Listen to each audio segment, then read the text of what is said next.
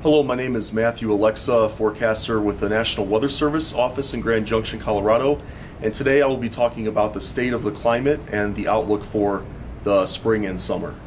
All right, Matt, so tell me what you're looking at in terms of the climate and in terms of El Nino and that sort of thing. Well, when we look at climate outlooks, we tend to look at the Nino 3.4 region, which is the temperatures off the central equatorial Pacific.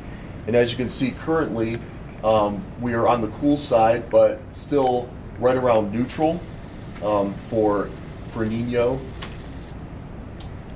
Looking at the ENSO predictions, it looks like as we transition into spring and summer, we're going to be transitioning more from a neutral pattern and weak La Nina towards a El Nino or weak El Nino pattern.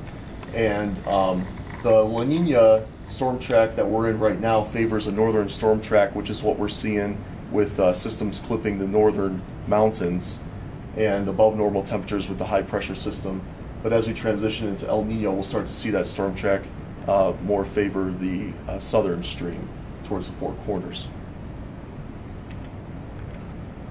Looking at the temperature outlooks, currently in the month of March, we're sitting at warmer than normal temperatures towards the south, but we are in mid-March already, and so we're looking at warmer than normal and near record temperatures for the month of March so far.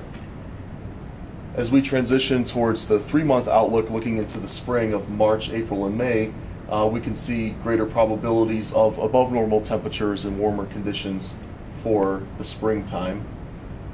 Looking ahead towards the summer of June, July, and August, as you can see that trends, the probabilities of above normal temperatures will extend towards the much of the western half of the United States and the southern part, and for Utah and Colorado, looks like greater probabilities of above normal temperatures for the summer.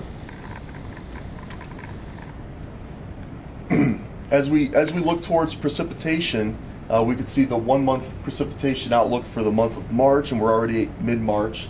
We're looking at greater probabilities of drier than normal conditions across the south and weather than normal across the north, where Colorado and Utah kind of sit sandwiched in between.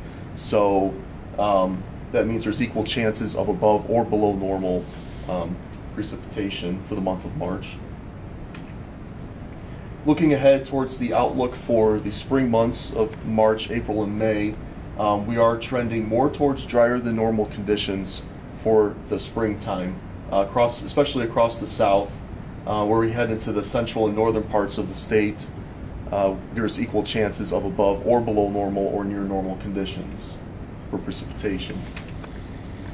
And looking ahead towards the summer months of June, July, and August for precipitation, there's really no skill here, equal chances of above, below, or near normal conditions for precipitation, but it does look like we will trend towards the warmer than normal for the summer months.